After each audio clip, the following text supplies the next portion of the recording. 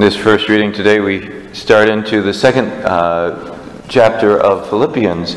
And just immediately after this is the beautiful canticle of the Philippians, which is, though he was in the form of God, Jesus did not deem equality with God something to be grasped.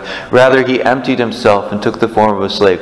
But we're not going to hear it tomorrow because tomorrow's the feast day for All Saints, so we're going to have other readings. So it's a beautiful, beautiful reading. But so St. Paul is building up to that. He said, you know, if there's any encouragement in Christ, any solace in love, any participation in Spirit, he's talking about all these things.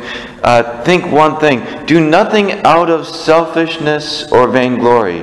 Rather, humbly regard others as more important than yourselves, each looking out not for his own interest, but for everyone for those of others. And then he goes on, and so have the mind of Christ, who, though he was in the form of God, emptied himself and took the form of a slave. So he's saying, don't just do this because I tell you to, but do this because this is what Christ did. Humbly emptying himself. Humbly looking out not for your own interests, but everyone for those of others. And then they chose the psalm to go along with this. O Lord, my heart is not proud, nor haughty my eyes. Busy not myself with great things, nor things too sublime for me, saying, don't be focused up on these worldly great things, but focus on how to love the people around you, how to love the person that's in front of you. Humbly regard others as more important than yourselves.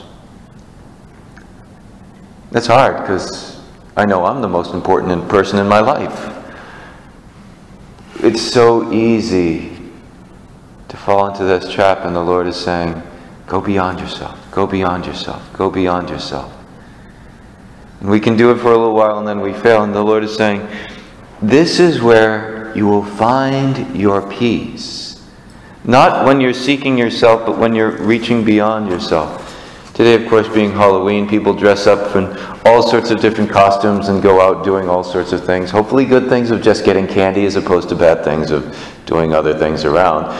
But there have been times when I've gone Halloween parties and stuff like that dressed as John Paul II, great mentor, great saint in our own times. And I look at St. John Paul II, and I remember hearing the story that someone asked him after he'd had this incredibly busy day. I mean, you know, being as, you know, he started out as a young man, but at the end of his pontificate, he wasn't a young man. And he's going around and he's doing all these things, busy. And someone said, are you tired? And he says, I don't know. He was so not focused on himself,